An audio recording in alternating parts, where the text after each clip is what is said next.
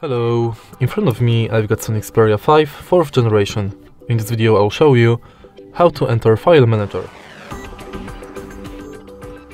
In the beginning, let's go to App Drawer, and now you can enter Files app by Google.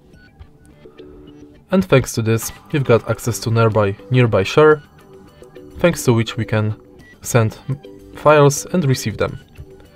In Browse you can go to Downloads, Images, Videos, Audio, Documents and Others, and Apps Files.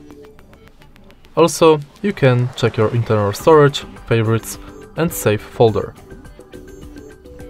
Next you can go to Clean, where you can clean junk files, delete large files, and go to Google Play Protect. From menu you've got access to your saved space, recycled bin, settings, and help and feedback. And that's basically it.